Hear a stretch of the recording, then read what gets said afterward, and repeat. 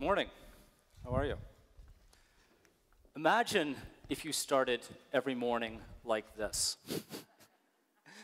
Imagine if you started every day thinking about doing something no human had ever done before. Doing something that everyone around you, no matter how smart they would, said was pure lunacy. And every day you practiced, you developed equipment, you refined your techniques, you tested the limits, you took on more risks, so that when you got to the world that was unknown, it was actually not unknown at all. It was very familiar to you. Well, you'd be like Felix here, the man who jumped from space to Earth, the man who did the impossible. I want to share with you a few thoughts today about something we did, maybe not as courageous as this, but on how we in the media took on the world that was not known, what we've learned from it, and hopefully what you might learn from that as well. This is the world as we knew it way back in 1980, when I was around the age that maybe some of you here today are. This is the world that we knew. In those days, and we're not talking centuries ago, I'm not that old, in those days, if you wanted to know what was going on in the world, you had three choices. You could watch TV. Yes, we had TV back then. You could listen to the radio, or you could read a newspaper. And then along came something called the internet, and it shattered everything. And people said, you're doomed. It's over. You've been fragmented. There's no way to put Humpty Dumpty back together again. And we thought, we're going to disagree. We're going to disagree, and we're going to take on the world that we don't know, and we're going to do that by also fighting in the world that we do know. We reimagined the newspaper to be a vibrant, colorful, engaging daily publication. And we threw everything we could into digital media. And today we have twice as many digital readers at the Globe and Mail than we do in print, and hundreds of thousands of more followers on social media through Twitter, Facebook, Tumblr, LinkedIn. Our audience is growing by the day, by the week, in the world that we once did not know. We did this by sticking true to three questions. And these are the three questions I want to challenge you with today.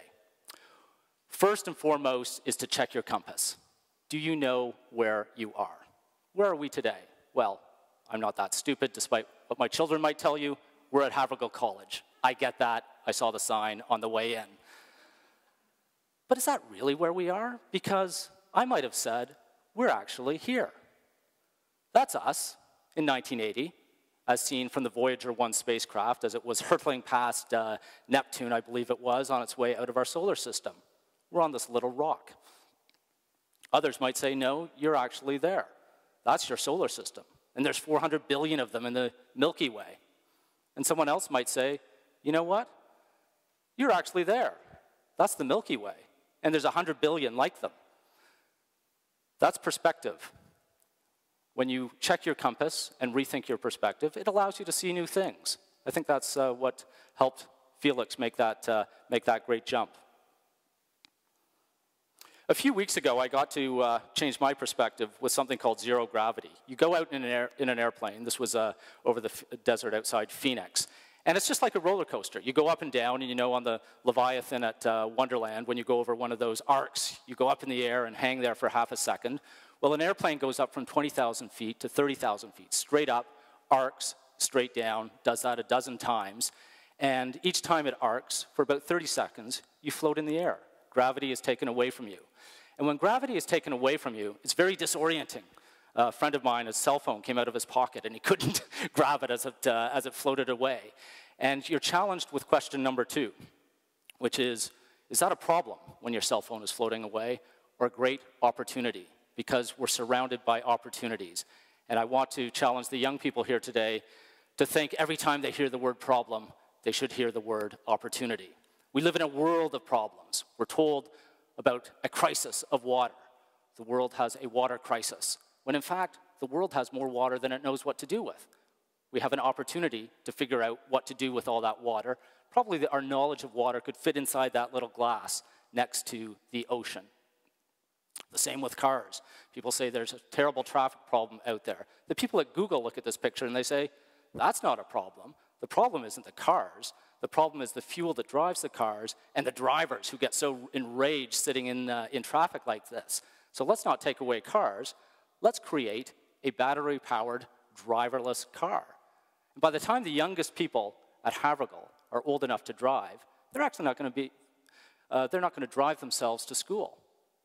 A computerized car will drive them, and they can sit in the front seat watching their class, probably on Wi-Fi. The problem isn't the car. The problem is us, the drivers, and the fuel. Google has seen that as an opportunity.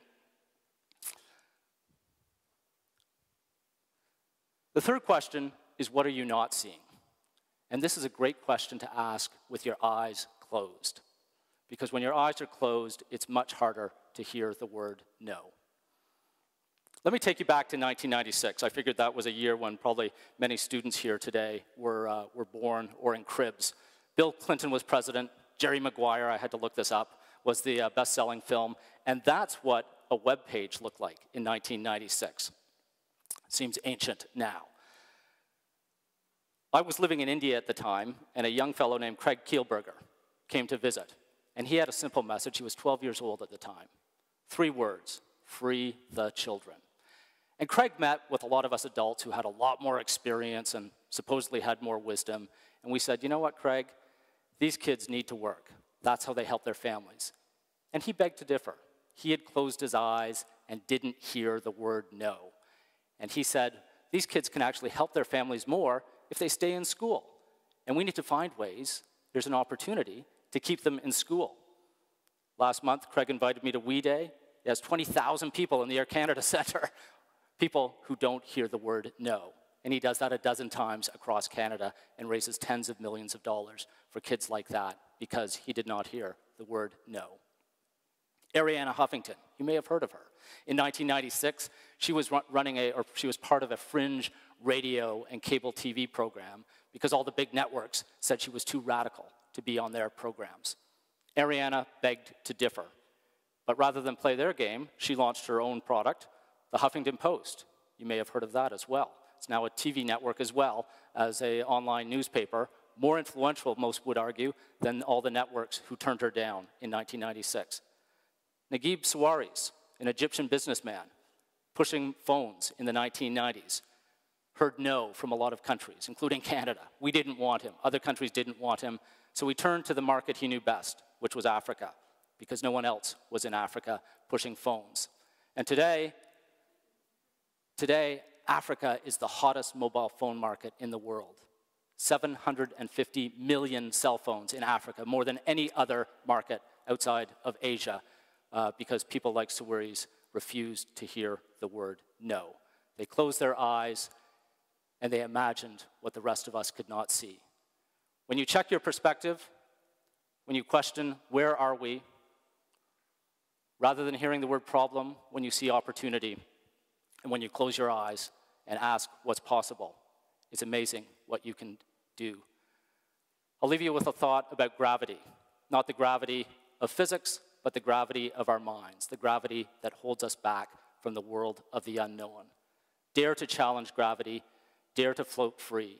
We are really just in the beginning of the most innovative century humanity has ever known. A decade into it, we've got things like mobile video, TEDTalks, robotic surgery, driverless cars, things that did not exist a decade ago. Think of what all of you can do with a century ahead when you test the limits. Thank you very much.